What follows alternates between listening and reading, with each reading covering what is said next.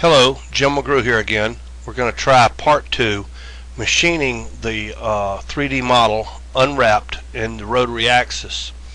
If you remember, in the first video we had unwrapped the king model, placing the back of the model at the outside perimeter of my work area so that there'd be the least amount of sanding and seam problems after the rotary is done. At this point I want to go back to wrapped output, and I have created a 2-rail sweep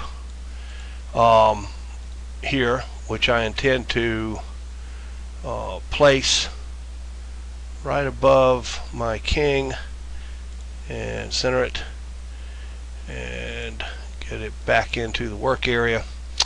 And at this point I'm going to take my two models and set them to merge and group them, which is just a personal preference. Now if you look, I've built me a what in effect is a tab, a 3D modeling tab, so that my bit will not go through my material and cut my model loose too early. Okay, now at this point, if you remember, what I've done is I've determined that the width of my material and the width of my model is 10.9956, which is pi of 3.5, the diameter of the material that I intend to cut from. Using that number, I have created a rectangle, which is basically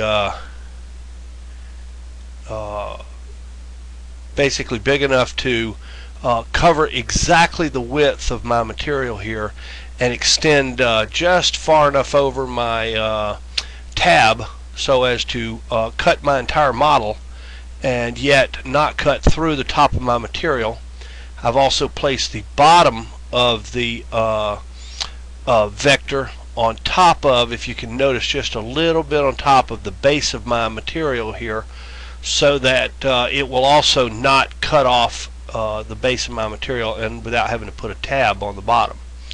Once I've done that, I come to my 3D view and go to my 3D machining, which I have selected a ball nose of 1.25 inches in diameter.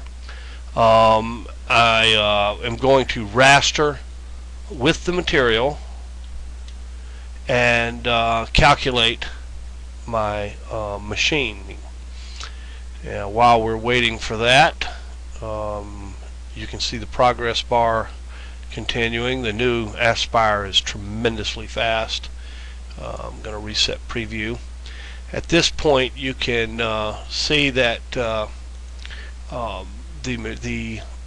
machining has taken place on the material. If you want to look at it, you can go to toolpath drawing and wrap X values and actually see the toolpathing in the round. At that point I can come and choose to preview my toolpath, and what it's going to do is it's going to perform the machining function. And generally when I click on a material choice, I now have a machined 3D.